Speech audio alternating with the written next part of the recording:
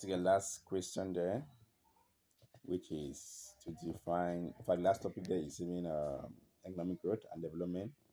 So you could be asked to define the following terms as used in economics: economic growth, 3 marks; economic development, 3 marks. The B part says then explain three causes of economic growth in the developing country like Cameroon.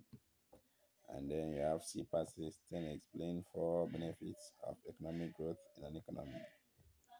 Now, what is economic growth? Economic growth can simply be defined as an increase in the productive capacity or potential of an economy.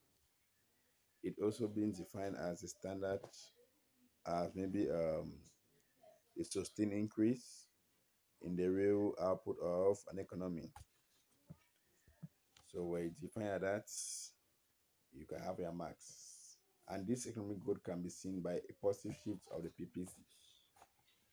There you go now to talk on economic development as a measure of an improvement in the quality of life of a country's population. That is, it measures how well, in terms of food, in terms of shelter, in terms of clothing, a country is. And then we're going to the B part that says the causes of economic growth. We include the following. The first one, there will be discovery of natural resources. A country discover natural resources so much, it will lead to an increase in economic growth, and vice versa. We have improvement in technology.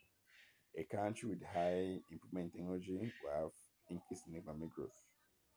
We have population growth. A population can be increasing, made up of more of the active population.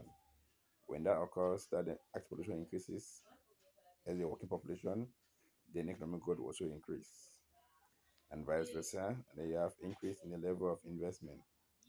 The more there's increase in investment level, the higher the economic growth. And they also have political instability. Yeah, when a country is politically stable, then there will be increase in economic growth, and vice versa. Now we move now to talk on the benefit of economic growth and economy. The first is that it will lead to an increase in living standard. When a country is witnessing economic growth, then there will be increase in living standard of that country. We also have increase in employment opportunities. When a country experiences economic growth, then there will be what increase in employment opportunities. We also have increase in government revenue. When the countries when the country is experiencing economic growth, then many industries will be created which will increase government revenue. And then you have international prestige. A country that grows will have more prestige in the world.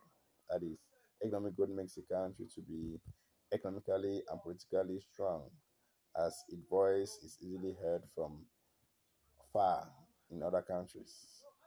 Then you have improved balance of payment. The country experiencing economic growth, more will be sold outside, and it will lead to what increase in export earnings, which is increasing balance of payment surplus. And the last one there, it will lead to reduction in the burden of the national debt, since the national debt can easily be paid back